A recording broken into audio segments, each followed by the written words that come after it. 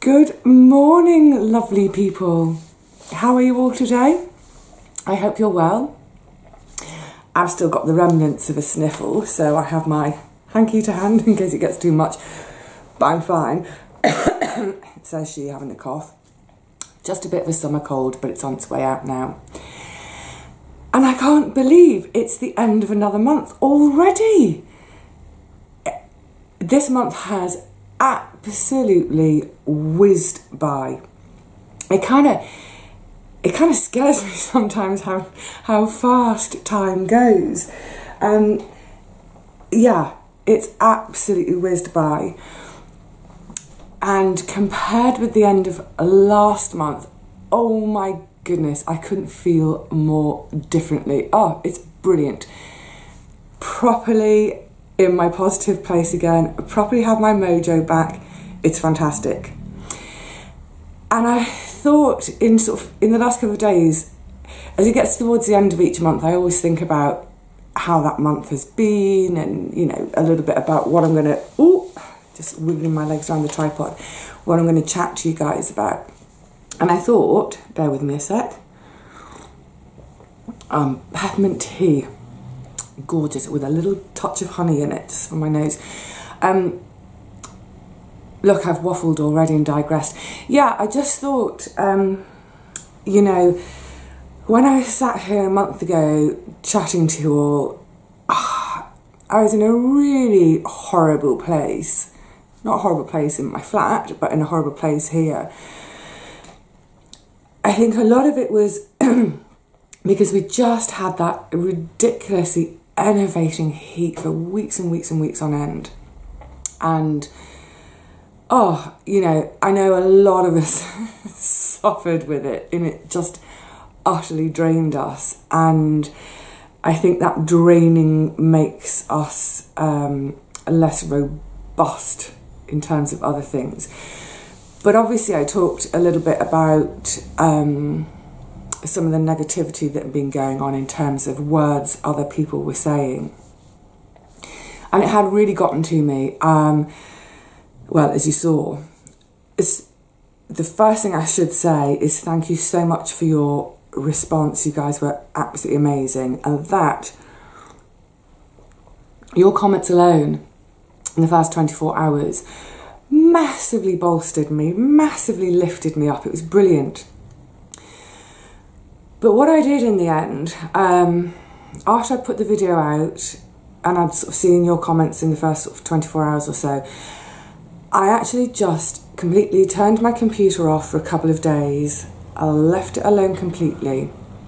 And I went back to some old habits I used to have, which have really helped. So I spent some time doing some meditation. That was really, really special, really important for me. Just some really, really quiet times, sort of just coming back to my centre, if you like. But I also spent some time with really, really good friends. Old friends, friends from years and years and years, friends who know me really well. The kind of friends that know me well enough to give me a little kick up the bum to say, right, come on, stop it, you're feeling sorry for yourself, get on with things. But also good enough friends to just sit and listen, just be with me, give me cuddles, that sort of thing. It's so important to have friends in life. I don't know where I'd be without my friends. So that was really, really brilliant.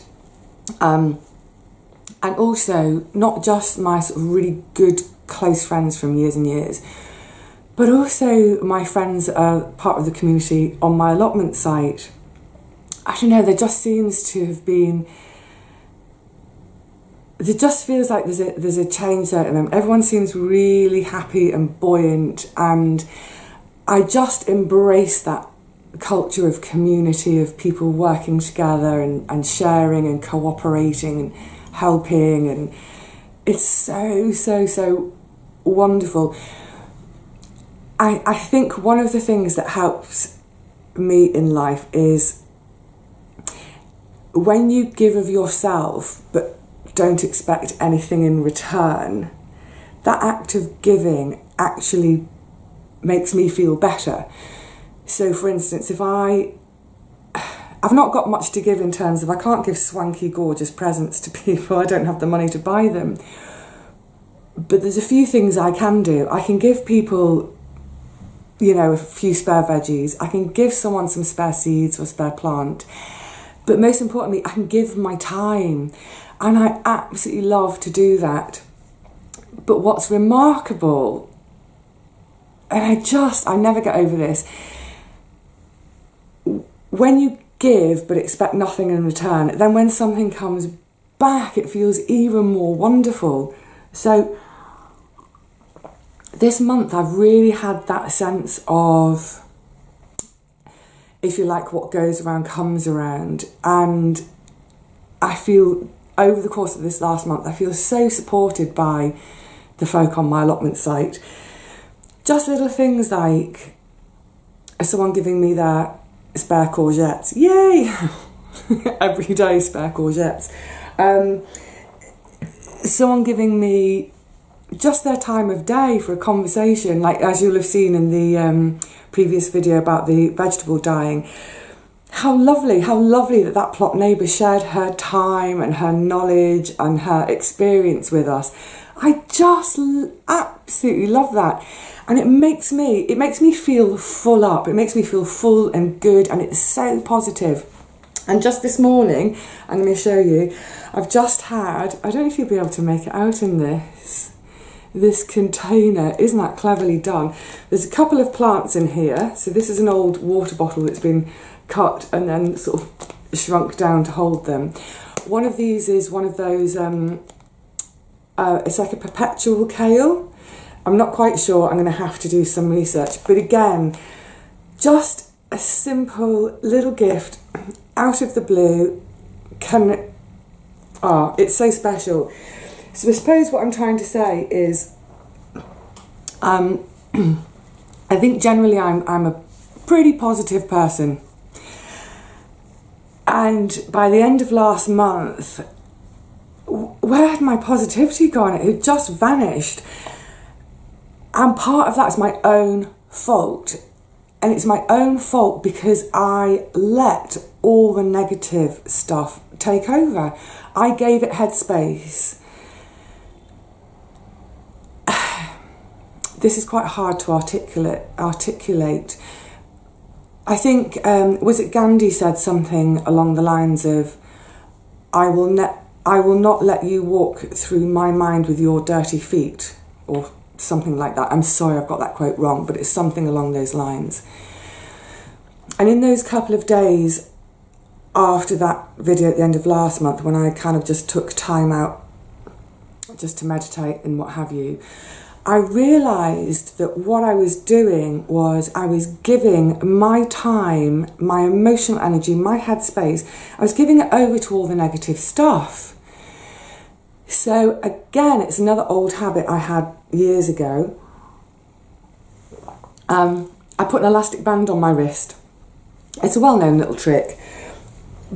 But what I did was literally every single time one of those thoughts was entering my mind, I'd snap the elastic band on my wrist just to kind of give myself a sort of literal physical jolt out of it, to say to myself, no, do not give that person or that negative situation, do not give it time in your mind. That person is merrily getting on with their life.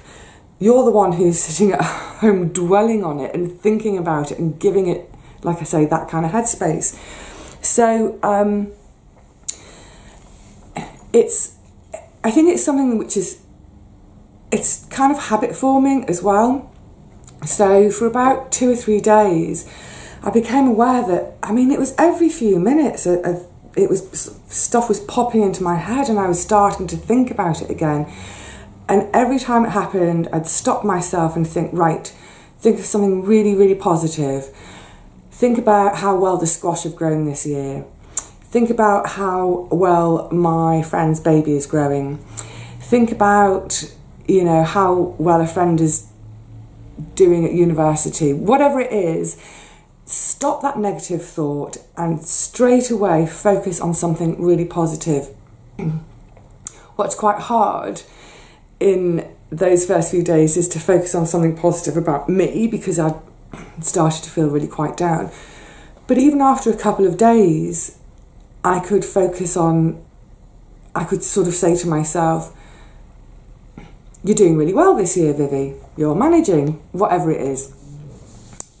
This all may sound a bit quack and daft to some people, but look, all I can say is it really, really worked for me. And I would say that honestly, in the last 2 weeks or so, I just haven't given any space to any of that nonsense.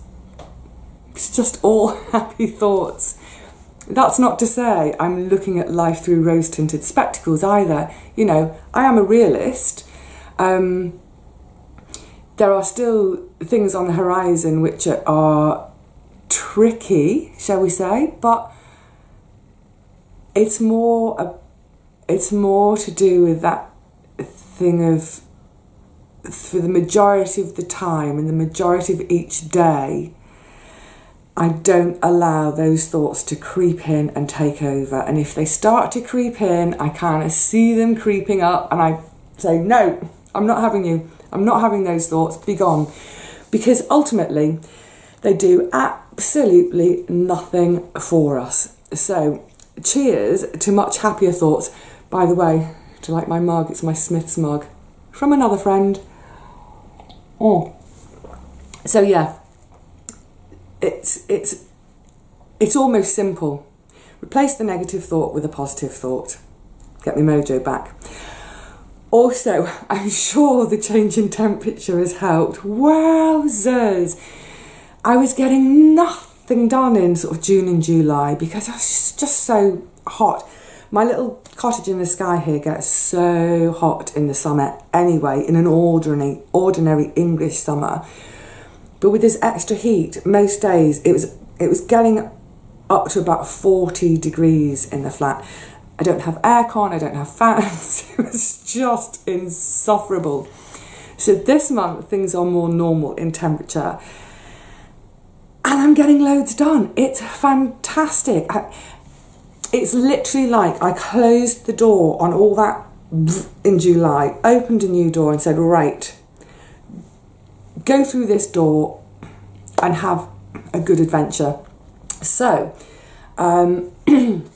worked really hard, and finally my whole little shop is online. Yay! And that's doing okay. It's kind of ticking over.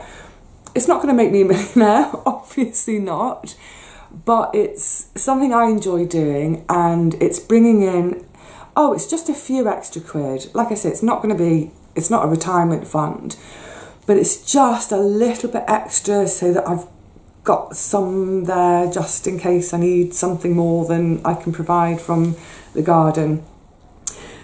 And that's a big thing this month, because I've just booked 3 different lots of train tickets for family visits over the next couple of months, and all my family live way up north, so each train ticket has cost me best part of 100 quid. Can you imagine it? So I'm really, really glad to be going off and seeing family and having these visits. I'm off up to my mum next week because she's just moved house. So I'm going to go and spend a few days with her, helping her to unpack and do things like high up things which she can't manage because her knees are even worse than mine. But then in fairness, she is nearly 30 years older than me, so her knees should be worse than mine. So that would be really, really great. But of course it's cost. So I have had a few thoughts this month about, have I been winging it a bit for the last 16 months since stopping having a wage? I have been winging it a bit. I'm providing for myself, obviously, in terms of food, but I can't live on food alone. I've done a few sewing jobs privately, which have brought in a little bit of extra cash, which I'm sort of trying to stash. Obviously, I made a load of bunting and that sold really well, so that was a good little lump sum coming in. And the great thing is now my shop is all sorted, I can get back to sewing, so I'm going to be sewing. And it was part of knowing that I had to get these 3 different lots of train tickets was also part of the motivation to get my shop up and running, because I really need a bit more coming in. And the other thing is, apart from the train tickets, I think I'm going to have to invest in a 3rd freezer. It's crazy. It's great, but it's crazy. My 2 freezers are nearly full already. And if you think about it, I've got a load of beans to come, which won't be dried. They'll be, loads of them will dry, but loads of them will be frozen green. I've got tons more tomatoes to come. I've got peppers, all sorts. And then, for instance, with the really big squash I'm growing, as soon as I cut into them, what I can't use, I'll need to freeze. And I was thinking, I actually do not have any more space for any more veg. What a great and privileged position to be in. So yeah, it looks like I'm going to have to bite the bullet and buy another freezer. And I was looking in my kitchen, which isn't huge. I was thinking, right, well, if I move all that up that way a bit, and if I move my desk down that way a bit, I could just about fit another freezer in. Yay! But that comes back to that money thing. So yes, I need to get a wriggle on and do loads more sewing to just generate a bit of income to buy those items with, the train tickets. And that's a sort of an ongoing lesson. So I have my kind of bunch of savings that I left work with, which I've not really had to touch, and I don't want to, because they are, that's for real emergencies. So for example, if I wasn't confident that I could sew and make some money to pay for the train tickets, I would just be saying to my family, sorry, I can't make it. Can't buy the ticket, I've got no money. I wouldn't want to be digging into my savings for it, because much as I love my family and love visiting with them, it's not an emergency. So I do need to be kind of careful about that money is definitely separate, it's definitely for emergency. I need to generate a bit more somewhere else so that I can have my little trips to see family and to buy my 17th freezer next year. I need a bigger house just for the freezers. So look, the bottom line is I'm back to my positive self completely. That self didn't ever go away completely. It just got a bit swamped and bogged down.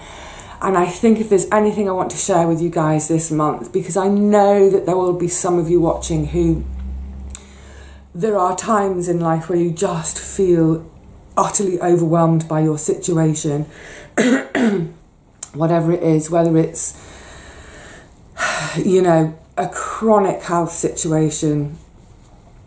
I do understand and I empathise how chronic ill health can really, really, really debilitate, not just physically, but emotionally, mentally. Whether it's a chronic ill health situation, whether it's family disharmony. I know a friend of mine at the moment is really struggling with some family disharmony. Whether it's ill health of another member of your family, whatever it is, I know there are times when we get just thoroughly overwhelmed and we just get bogged down and sucked down or metaphorically like a bog. We get pulled into this negative space, this I think I described it last month, didn't I, of that spiral. And I'm not saying that positive thinking can change a situation. I'm not saying that positive thinking can make you better from your health problem. But try it maybe, just for a few days, try. If you sense that you're starting to think negatively or starting to let someone else's words to get into your head, be aware of it and just say to yourself, stop. Do something like change position, stand up, say the word stop out loud, put your elastic band on your wrist, whatever it is, to have a physical moment when you try to stop that negative thought from taking over. and try your hardest to think about something that's positive. I know that can be really difficult. Honestly, I do know it. But I think every day there is something to be positive about, no matter how small that positive thing is, whether it's, you know, a beautiful sunny day, whether it's hearing that your friend's daughter has just graduated from uni with great grades, or whatever it is. I mean, it can be just as simple as, you know, you go to buy your coffee and the person serving you gives you a really big, beautiful smile. So those are things that we want to grab onto, hold on to, think about, and all the other stuff. Imagine, what was it? Was it Monty Python? The opening sequence had that great big foot coming down and stamping. Imagine that. So next time you're about to have a negative thought, imagine that great big foot coming and stamping on the negative thought. Yay! Well, that's me being Pollyanna, and like I say, I do appreciate that some people are in a situation which is really, really, really tough, and you have my sympathy in that scenario, in that situation. But for most of us, for the most part, we can find something to be really positive about. And I'm starting my day being really positive about... oh, I didn't even tell you what it is, did I? Did I? So there's a lemon-scented geranium. I love my geraniums. And I love the lemon-scented. My nan used to grow them and use the leaves in the bottom of a sponge cake to infuse the sponge cake with the flavour. And the other is this, it's called Taunton Dean. It's a kale, and I think it's a sort of perpetual kale. I think it's one of those, you plant it and it's forevermore. I'm going to do my research, and I shall spend now, after I finish talking to you guys, I'll spend a few minutes, half an hour, probably a bit more even, online, looking it up, seeing how best to plant it, seeing what it wants, etc, etc. And I should be thinking of Jimmy as I do it, so thank you oh so much, Jimmy, and his wife Jackie, who did all the packaging. Brilliant. So you see, positive breeds positive. There we go. That's the title of today's thoughts. Positive breeds positive. But it really does, and by the same token, negative breeds negative. So catch those negative moments, stop them, and try to replace them with something positive. Oh, I really have got my mojo back, it's great. Well, on that note, is there anything else that's going to catch you up on? There's probably loads, it doesn't matter. I've waffled on for long enough. So I'm going to say cheerio to you all. I'm going to go off now and think about all the bits and bobs I need to pack to go off and visit with my mum in a couple of days. I should be quickly, before I go up to my mum, I'm going to my great aunt tomorrow, so I need to think about what I need to take for her. What a lovely few days I've got coming up. I will see you all again really soon, I hope. Hopefully I'll have time to do a September tour of the garden before I go. But if I don't, and you don't hear from me for a few days, don't worry. I'm just off visiting with family, having a lovely, lovely time. I hope you all have some great days in the meantime too. Until I see you all again, did you hear that big horn? Until I see you all again, please take care everyone, and replace the negative with the positive. Take care.